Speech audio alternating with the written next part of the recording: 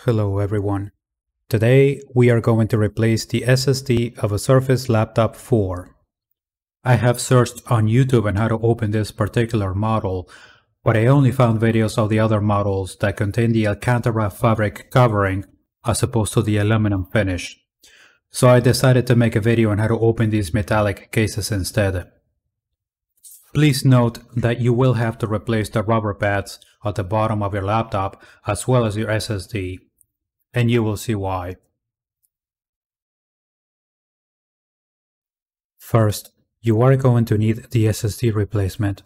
I personally bought a Kingston SSD of 500 GB from digikey.com.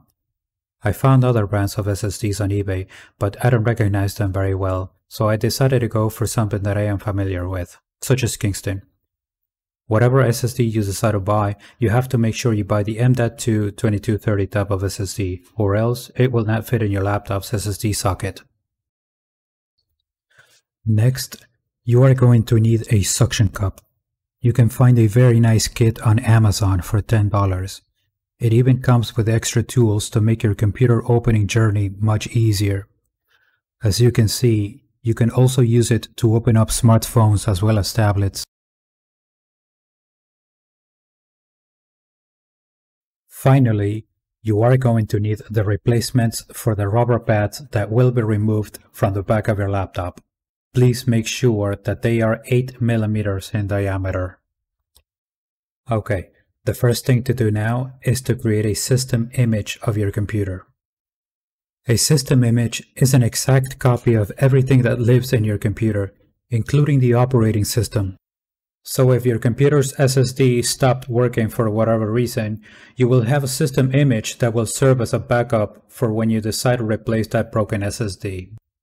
In order to create a system image, you will need an external hard drive or flash drive that is big enough to store a system image of your laptop. Let's get started. Go in the Control panel and click on Backup and Restore. Click on Create a system image.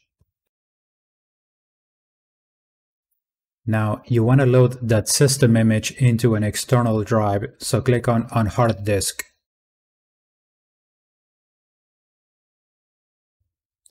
Now plug in the external drive that you will use to save your system image to. I am using a 1 TB hard drive together with a SATA adapter that has a USB connector. I am going to plug it into my laptop.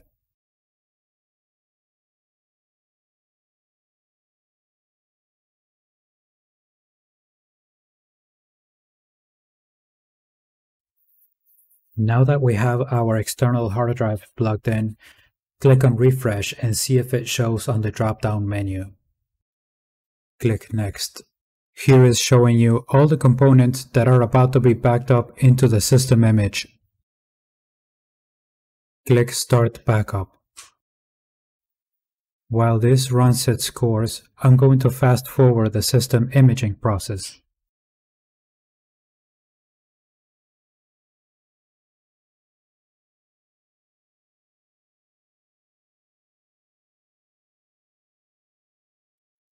Here is asking me if I want to create a system repair disk.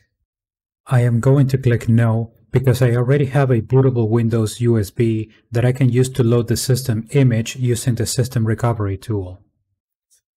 If you don't know how to create a bootable USB drive to install Windows, there are tons of videos on YouTube explaining how to do so. Now comes the tedious part of the job, and that is removing the rubber pads underneath the laptop in order to get to the screws.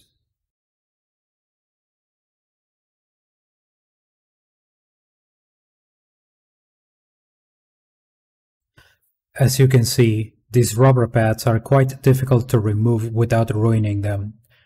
This is the reason I suggested buying a spare set.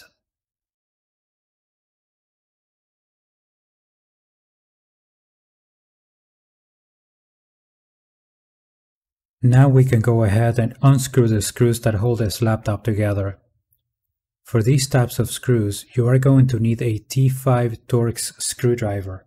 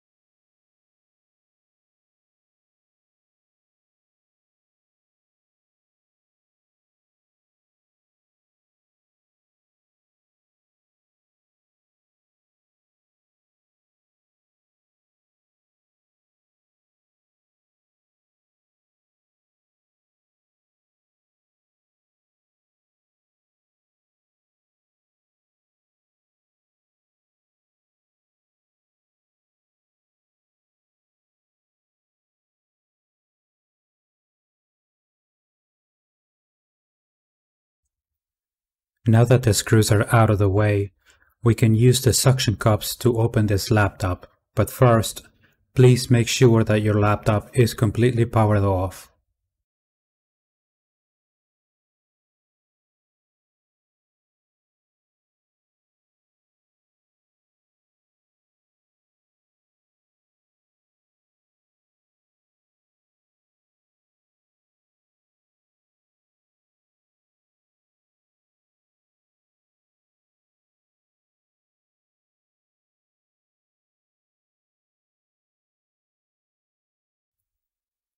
One of the cool things about these laptops is that it is being held together by magnets, so gently lift up the cover using the suction cups.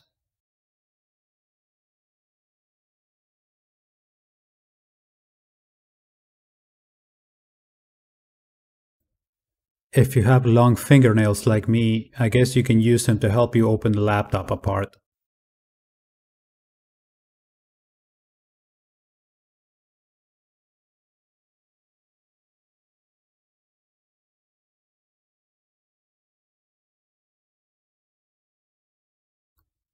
Now we can remove the SSD, and as you can see, it is being held by only one screw.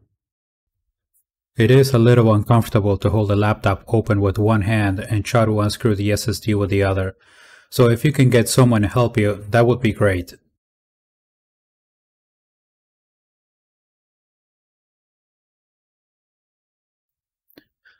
Now that you have removed the SSD, you can replace it with a new one.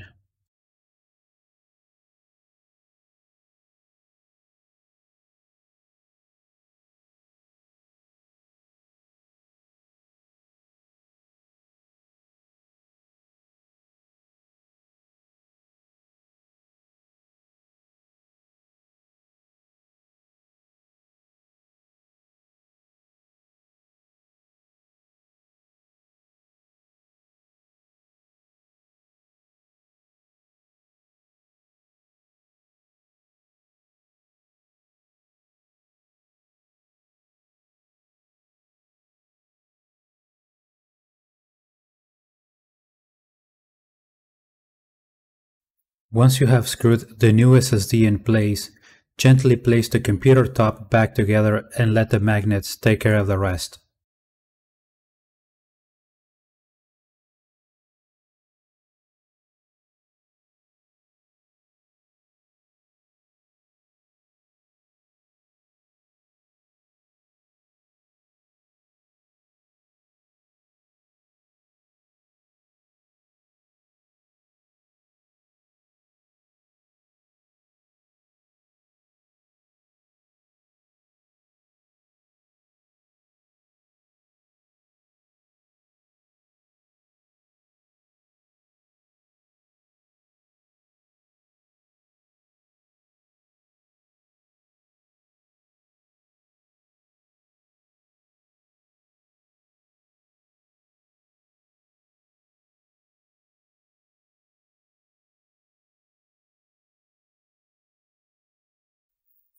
Now let's put those screws back on.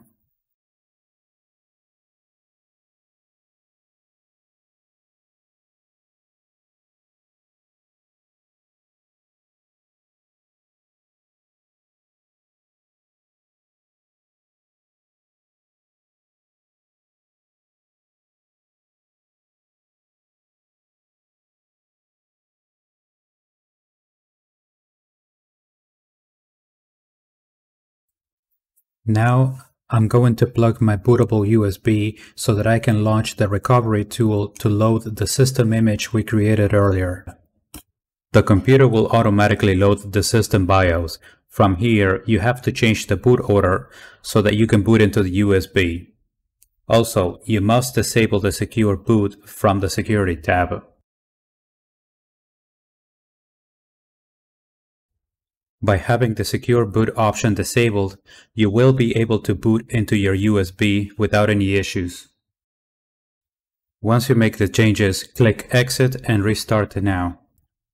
The computer is now attempting to boot into the USB.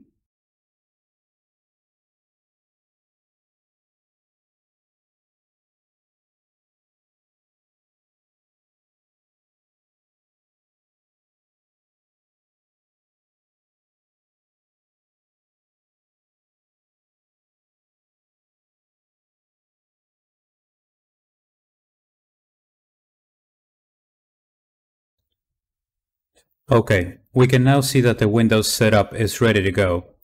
However, it is not recognizing any of the keys that I press nor the trackpad. Whoops. Luckily for me, I have a spare mouse that I can use, so let's plug it in and continue with our work.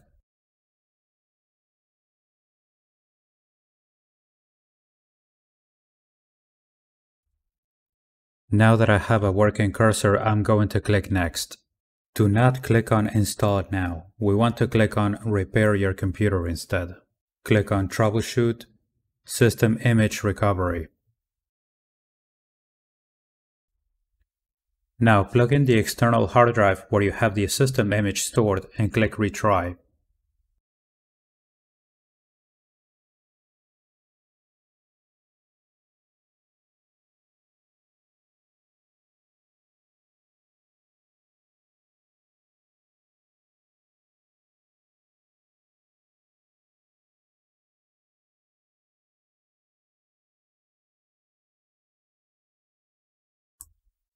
Now we can see the image we created earlier. Click Next. Click Next. Click Finish. Here is telling you that the SSD that is inside your laptop will be erased and then used to install the image we created. Click Yes.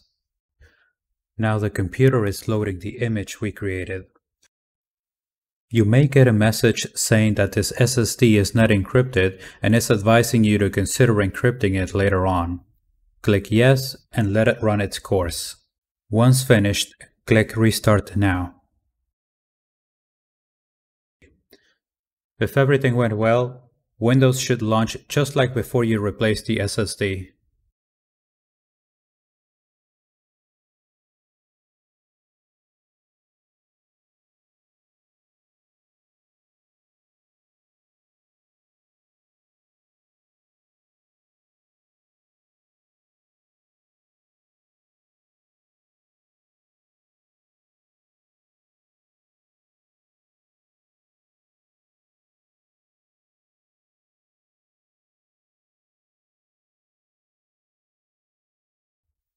Now, let's open up Windows Explorer and see our new SSD. But something is off. I thought we installed a 500 GB SSD and it still shows as if we had a 256 SSD. What is going on? The reason this happens is because we have to tell the computer that it has a larger SSD installed. Let's go ahead and do that. Click on Start, type Disk Management, and let's allocate the unused space into the new SSD. But now we have a new issue, and that is the healthy recovery partition is on the way. Because of this, we won't be able to allocate the unused space. What do? We need to download a software called AOMI, and it will allow us to move the healthy partition out of the way. Open up a browser and type AOMI Partition Assistant and click on Download Freeware. I already have this software in my computer. Open the application, click on the healthy recovery partition we wish to move, and click on Resize Move Partition.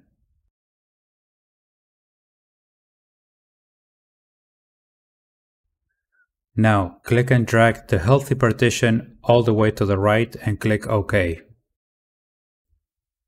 Click the check mark that says Apply, and then Proceed.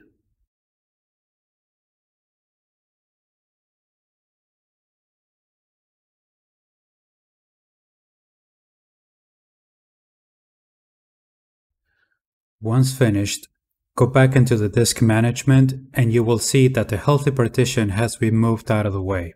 Now we can go ahead and allocate the extra unused space into the SSD. Right-click on the local C and click on Extend Volume.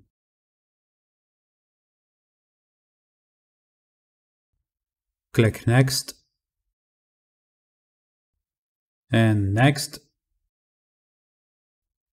and Finish. Now it looks like we are using the entire SSD. If we open up Windows Explorer, we will see the difference.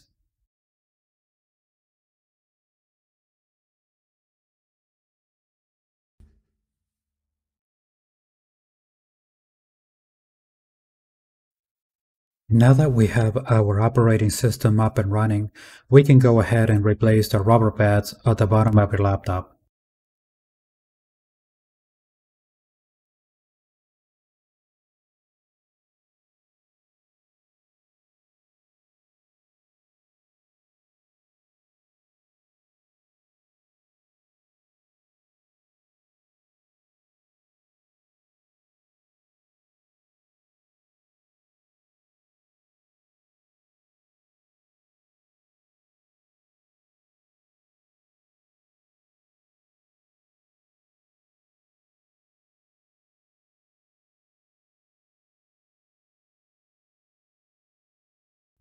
As you can see, the 8mm pads fit in perfectly. I meant to buy the black ones, but I ended up getting the clear ones because they had them in stock.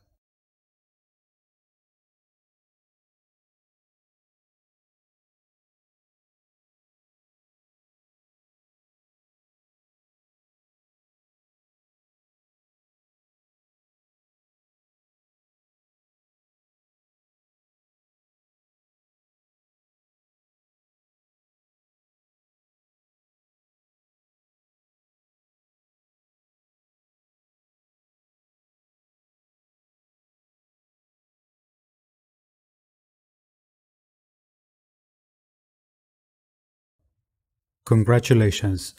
You have now replaced the SSD of a Surface Laptop 4.